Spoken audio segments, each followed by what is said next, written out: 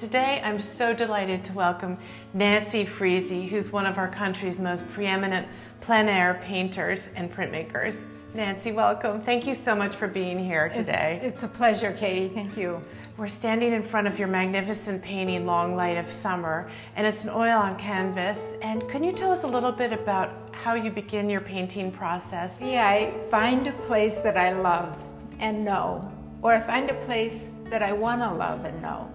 And I look at it, make some studies, and then I get my big canvases out. I think I was painting this between 5 and 9 o'clock over the summer months. That's why I call it Long Summer Light.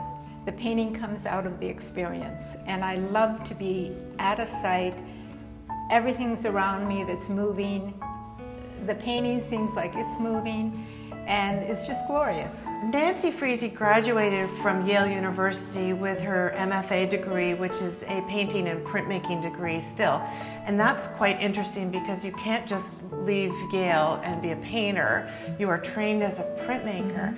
Printmaking gives you a solid tonal understanding. So when I'm using color, I'm able to naturally integrate the tone that I've achieved always working in printmaking. Well, you are in the midst of completing a 10-part hand-drawn lithography series, and they're springing off, if I may say, the Gauguin suite, Volpini suite, which is on yellow paper. Gauguin lived outside of Paris. He did them outside of Paris. He did them in referencing Brittany and the Caribbean, and I've lived in all three of those places.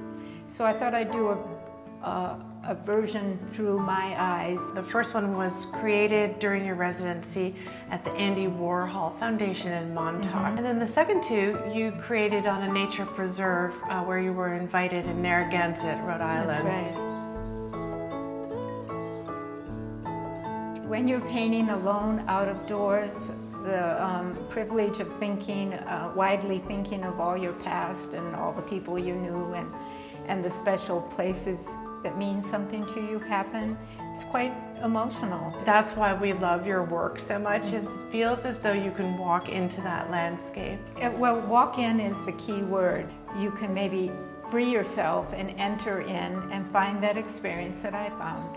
Thank you so much, Nancy. We just really appreciate your art making and your time. And thank you so much to our audience for tuning in and really thinking about contemporary art and artists of our own time. Thank you.